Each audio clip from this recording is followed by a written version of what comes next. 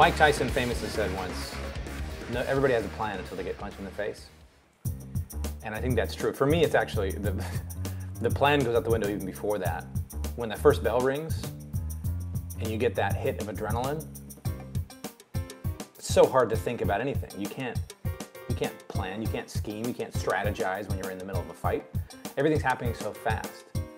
And you know, a lot of times what can happen in those fights is if you haven't prepared well enough, you can get caught with something that you weren't expecting. And that's the most dangerous place to be, by the way, in a fight where you're not expecting something and you get caught with it, because those are the punches that hurt. I remember I had a fight as part of a tournament in Arizona, and the bell rang, and I felt really good going into this fight. I felt like I had trained and prepared, and we went into it, and the guy was just a couple of inches, his arms were a couple of inches longer than mine, and he caught me first, and I wasn't expecting him to hit me so hard so fast. And I'll be honest, for the next minute and a half, 2 minutes, 3 minutes almost, basically into the second round, I have no recollection of anything that happened. I remember that I managed to not get knocked out, which was very good. But it wasn't until halfway through the second round that I even started to put anything into place. But I think the important thing to realize is not that you're gonna do everything right the first time. Like in business, I haven't done everything right the first time at all, but rather, how are you gonna recover from setbacks? So if I spend an entire round getting punched in the face, what am I gonna do in the second round? Am I gonna keep getting punched? And your ability to make those decisions and under pressure perform is directly proportional to the amount of energy and effort you put into training. Because training is all you have. You have to train your body to be ready for those types of situations and know how to respond. Because if not, you're just gonna walk in, you're gonna try and think, and by the time you've come up with a thought, the fight is over and you've lost. Now, I ended up losing that fight, but the next two fights, I learned from what happened in that fight. I didn't get knocked out, but I learned from what happened in those two fights, and I won my next two fights. And I think that's the important parallel. In my business, I know that I've run into this all the time. I don't prepare, until probably 2 or 3 months ago, I didn't prepare anything in business. I would just show up and do some things, and people wanted to pay me some money, and so I would do it.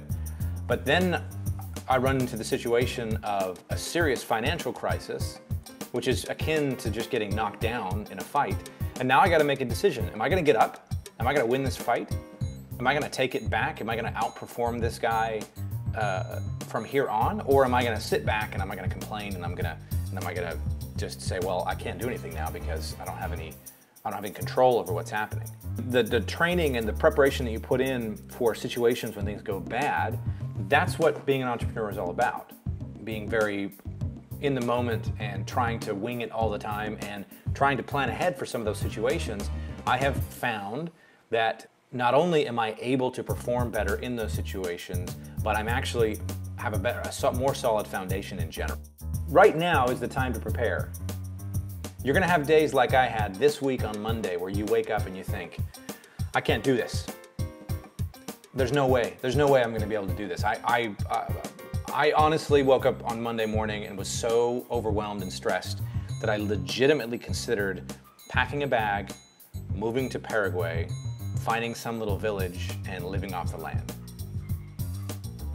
That's the amount of stress and the overwhelm that comes, and it's those moments that you have to prepare for. That's what the training is for. That's why you do all the work leading up to it. I mean, and the thing that's annoying about it is that training is not always fun. It's not always sexy. It's not always the thing that you want to be doing. Sometimes it's road work. My least favorite part about training for a fight is the road work. But if you don't do the road work, you pay for it in the fight. So even though you want to wake up and you want to have control over your day and you want to do the things that you love and you love, like I love Muay Thai, I hate running. But if I'm going to fight, I have to do some things that I don't like, period. That's what the training is. And you know, some of the training that I have been put through that has put me in the best shape and actually given me the ability to win fights in a fairly spectacular fashion have been grueling, hellish training camps where twice a week, 3 times a week, I'm going through some of the worst physical pain, from cardiovascular conditioning to weightlifting to sparring, all of these different things, even to pad rounds with my trainer. Putting myself through the worst possible situation that I can so that when the actual situation presents itself, it can't be anything near like what I've already been through. And that, I think, is the parallel. I think in business, as I've started to make a shift from just sort of winging it and doing whatever I want to do every day to calculated training preparation for what's coming, it makes all the difference. Winners train for war. Losers don't even know that there is a war.